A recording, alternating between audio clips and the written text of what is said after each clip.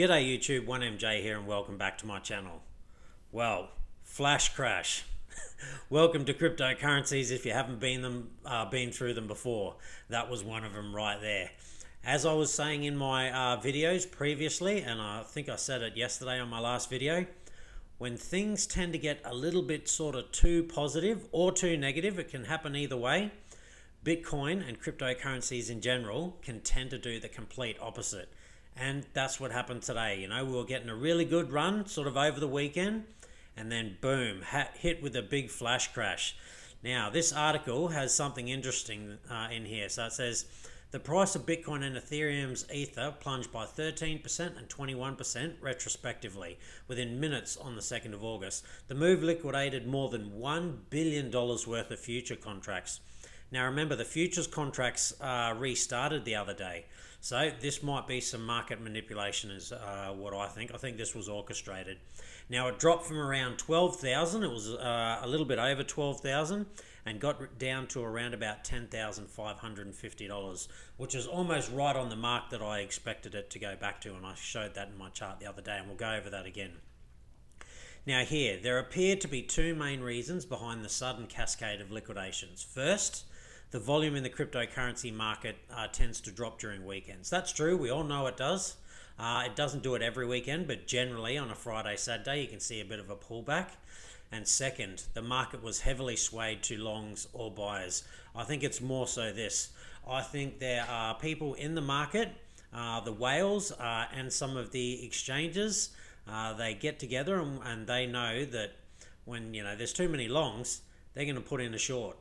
At least the whales will, and the exchanges they don't want massive longs either. So I think there's some coordination going on there, and boom, it happens just like that, and all of a sudden all the longs are gone, and it'll shake up the futures market as well. Now people won't be too sure about what their price target is, and how far they're gonna go with the futures markets and things like that. So my gut feeling is this was 100% orchestrated, and by more than one person. One person can't make the market crash like this all by themselves. Well, that's not true. I suppose a whale, if they just sold all their Bitcoin, could, but they wouldn't do that. They're not going to sell all of it. So I think there was an orchestrated maneuver here by a couple of players to make that happen, and I think mainly it would be the exchanges, because I think pretty much everyone was going long. Everyone was going long on Bitcoin, and as they said, $1 billion worth of longs were all done in one go.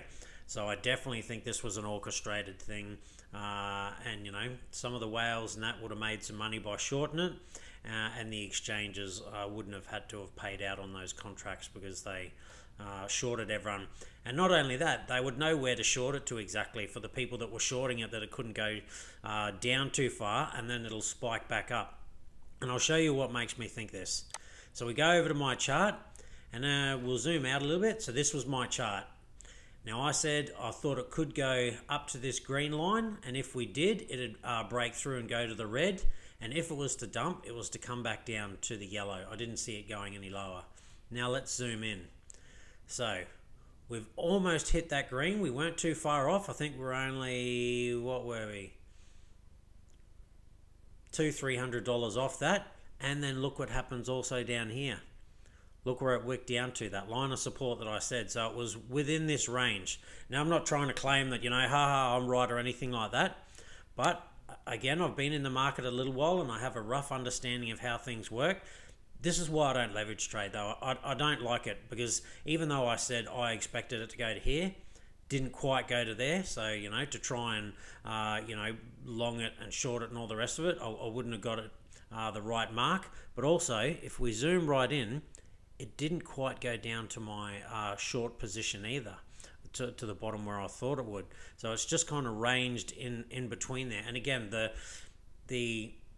the exchanges, they know exactly where all the marks are, and there's some exchanges out there that don't bet against their customers, but a majority of them, they like to bet against their customers, is my gut feeling. And so yeah, that's why I don't leverage trade, ladies and gentlemen, but I am still bullish.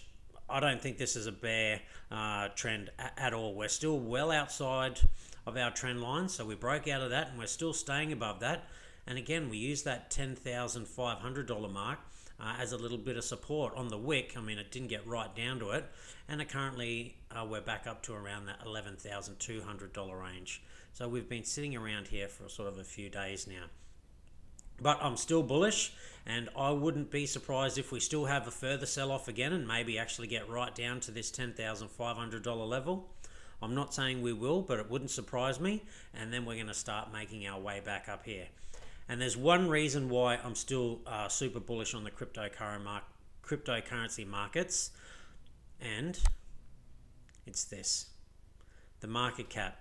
It's now $347 billion. So even though we've had this big crash, or flash crash, whatever you want to call it, the market cap is still going up. We're, again, not that long ago, we were around the 270, 280, pushing 290, $300 billion mark. Then we got over the $300 billion mark just the other day. I was saying we're at around about $320, $330 billion mark.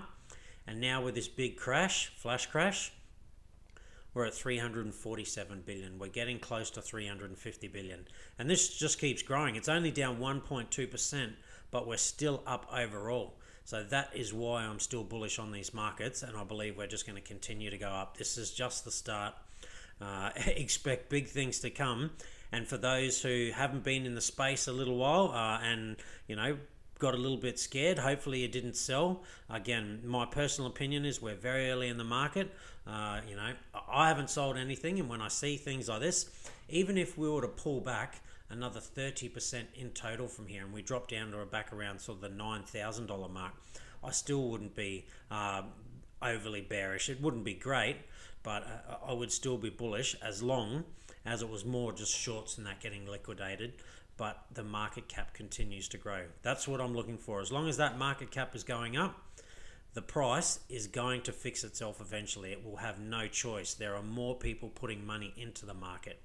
If the market cap starts to go down, different story. If the prices are going down and the market cap's going down, it's time to sell.